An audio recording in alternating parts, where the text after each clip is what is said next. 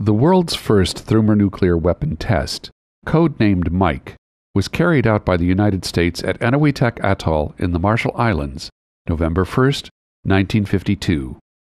Thermonuclear weapons, or hydrogen bombs, use the energy of a primary fission explosion to ignite a hydrogen fusion reaction. The fusion releases even more energy, creating a blast many times more powerful than a basic fission weapon would. The thermonuclear device tested in Operation Mike weighed some 82 tons and took up the space of a small building to hold the cryogenic equipment that kept its deuterium hydrogen fuel in liquid form. This series of photographs was made at an altitude of 3,600 meters, or approximately 12,000 feet, at a distance of 80 kilometers or 50 miles from the detonation site.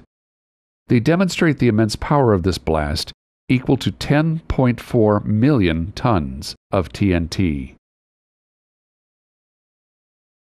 In its first fraction of a second, the blast created a fireball 1/4 the size of Manhattan. Only 2 minutes after the detonation, the cloud reached a height of 12.2 kilometers, or 40,000 feet.